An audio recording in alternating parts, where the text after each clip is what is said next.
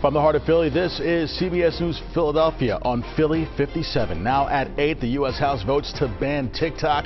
What's next for the bill as it heads to the Senate? A new lawsuit related to a widely used weight loss drug. The possible dangers some patients say they were not warned about. And armed, dangerous, and on the run. U.S. Marshals released the name and photo of the fourth suspect wanted in last week's SEPTA bus stop shooting. Good Wednesday evening and thank you for joining us. I'm Siafa Lewis. It has now been 1 week since 8 high school students were shot while waiting for a SEPTA bus in the Northeast. 3 suspects are in custody, but a 4th remains on the run. This afternoon, U.S. Marshals released this photo of 17-year-old Asir Boone. They say he frequents Olney, but his last known address is in Germantown. Agents are also offering a $5,000 reward for information leading to his capture. If you were to come across Boone, do not approach him. We need to reiterate the fact that he is considered armed and dangerous. Here's CBS News Philadelphia reporter Nikki Dementri with more. Chaos in the Northeast. In the pouring rain, witnesses shared details on what unfolded at a SEPTA bus stop in Burholm last Wednesday. When is it going to stop? These are children, killing children. Philadelphia police say gunfire erupted at that Rising Sun and Cottman Avenue's bus stop, injuring 8 Northeast high school students. 2 SEPTA buses were also caught in the crossfire. No one on board was injured. Doris works at the nearby Quaker Diner. I have 3 boys. It could have been one of my children. You know, when the kids came running in, I just tried to keep them calm. Later Wednesday night, Philadelphia police released this surveillance video. 3 suspects can be seen running out of a Hyundai Sonata towards the bus stop and then driving away. Police say the stolen car was found in Olney. Neighbors shared with us how they ran to help those injured. Pulled my belt off and put it around his leg and just told him to hold on to it and don't let it go. Then over the weekend, Philadelphia police arrested 2 18-year-olds for their involvement in the shooting. Investigators note Jamal Tucker turned himself in on Friday. Anil Buggs was taken into custody by the U.S. Marshals Service Saturday morning. A weapon, police say, used in the shooting was recovered where Buggs was staying. The announcement came as earlier this week, Northeast high school students returned to the classroom. I'm very happy for that news. The problem is actually even bigger is because the city officials for last so many years, they've been saying that about the safety and the security of the people in the city, but I don't see any difference. By Tuesday afternoon, police had 3 suspects in custody. The U.S. Marshals picked up 19-year-old Jamad Carter at a home in the Northeast. This all happening as the search for a 4th suspect, Asir Boone, continues. The family is very aware that we are looking for our 4th suspect. They were somewhat cooperative. Philadelphia police said there were no updates available today on the conditions of those 8 teenagers who were injured. At police headquarters, Nikki Dementri, CBS News, Philadelphia. CBS News Philadelphia has learned that bail has been set for the 3 shooting suspects who are in custody. Both Jamal Tucker and Anil Buggs are being held on a $16 million bail. Jamad Carter is being held on a $4 million bail. All 3 face several charges, including attempted murder. Stay with CBS News Philadelphia on air and online for the latest developments in this case. The police have arrested a 2nd suspect, a woman, in connection with last month's deadly shooting in Fairmount Park. Detectives found the bodies of 49-year-old Thurston Cooper and 38-year-old Christina Chambers near the historic Mount Pleasant mansion. They were shot execution style. A 52-year-old man was arrested earlier this week for his alleged role in the shooting. Turning now to our weather. What can you say? There aren't enough adjectives. An absolutely gorgeous, spectacular day today. This is video from Spring Garden earlier today. Nice day to be outside for just about anything. Let's check it out with meteorologist Grant Gilmore in for Bill Kelly tonight to see what's in our next weather forecast. Hey, Grant. Yeah, we just want to say there's another day like today, right, Siafa? Yes, please. Just repeat.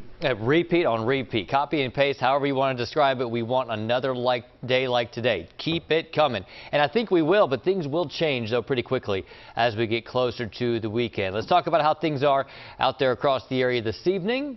As we head over to the big wall here, temperatures hanging out generally in the low and mid 60s right now. 62 degrees in Philadelphia, 64 degrees in Trenton. Some of you have dipped into the 50s already, but will continue to cool under mostly clear skies. But man, this afternoon, 73 was the actual high temperature at the Philadelphia International Airport. The warmest day since October 28th. Yeah, it's been a while since we've had temperatures this warm. Spring, yep, it's certainly in the air. Our normal high temperature is 52 degrees. We're feeling more like what you'd expect the high temperatures to be on May 12th. Again, a warmer day tomorrow, looking pretty good out there. The next 8 hours, though, this evening looks really nice. We'll see temperatures gradually cooling through the 50s. We'll bottom out right there near 50 degrees to start off tomorrow morning.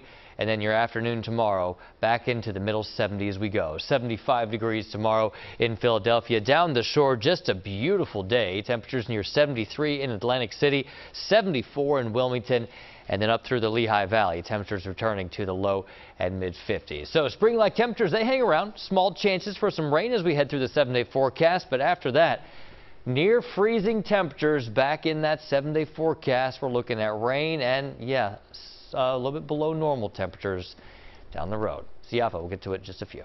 All right, Grant, thank you so much. Well, the U.S. House of Representatives has overwhelmingly passed a bill targeting the popular social media app TikTok. 2/3 being in the affirmative, the rules are suspended, the bill is passed. The bill now moves to the Senate, where it faces an uncertain future.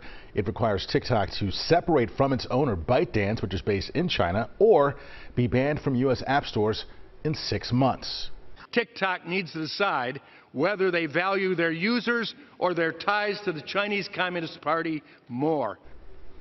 Supporters of the bipartisan bill cited national security concerns, arguing that the Chinese government could force ByteDance to hand over the data of its 170 million American users. That's something TikTok has long denied it would do. President Biden says he would sign the bill if it reaches his desk.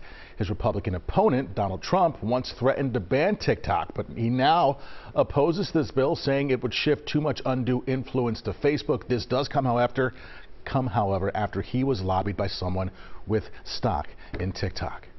Business owners and influencers could soon be left in limbo if TikTok is in fact banned. CBS Philadelphia's Josh Sanders spoke with 2 local influencers on what the legislation, if signed into law, would mean for them. We're just 2 women out of Philadelphia who we get kids out the system and we shower them with love. 2 years ago, Lila Jones joined TikTok as a way to invite others into her blended family, and something unexpected happened. I got on TikTok with my family and it went viral. At that time, I just had my wife's biological 2 kids, and then we had one, my 4-year-old. He was our first child.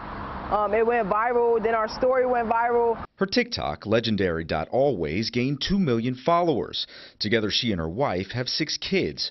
4 of them were adopted from foster care. Just showing like a different side of the foster care system and of these babies, and a positive side, and just trying to be the role models we can be for the city. Jones is a teacher and says TikTok has provided extra income for her family. We're about to go to Disney World fully on TikTok. So it's creating a nice vision for our kids. But now she and other influencers using TikTok may have to look for other avenues to share content if Congress passes a law to ban the platform. Eagles just signed New York City Giants running back Saquon Barkley. I know what you're all thinking. Who is Saquon Barkley and what is a running back? Katie Kahn teaches 11th grade in Philadelphia, but also provides sports comedy to her 153,000 TikTok followers under the handle Katie Actually. I've come to actually depend on that extra money for whatever random stuff maybe I wouldn't have been, spending money on before. It's kind of fun. If it were to be actually banned, there are other social media platforms, I would hope that the community I've built would just follow me to Instagram or follow me to YouTube. As Jones and Kahn wait to see if the bill passes the Senate, they say they will continue to create content on TikTok, bringing love and humor to others. Now, the House bill is expected to face challenges in the Senate, with some lawmakers feeling it violates the First Amendment. Josh Sanders, CBS News, Philadelphia. Now, if you're still wondering what the big deal is, this might help out. TikTok is the #1 downloaded app in more than 40 countries worldwide. Apple says it was the 5th most popular download in their app store last year. And when it comes to down to cold hard cash, NASDAQ says TikTok is valued at $50 billion. Its parent company, ByteDance, is worth $275 billion.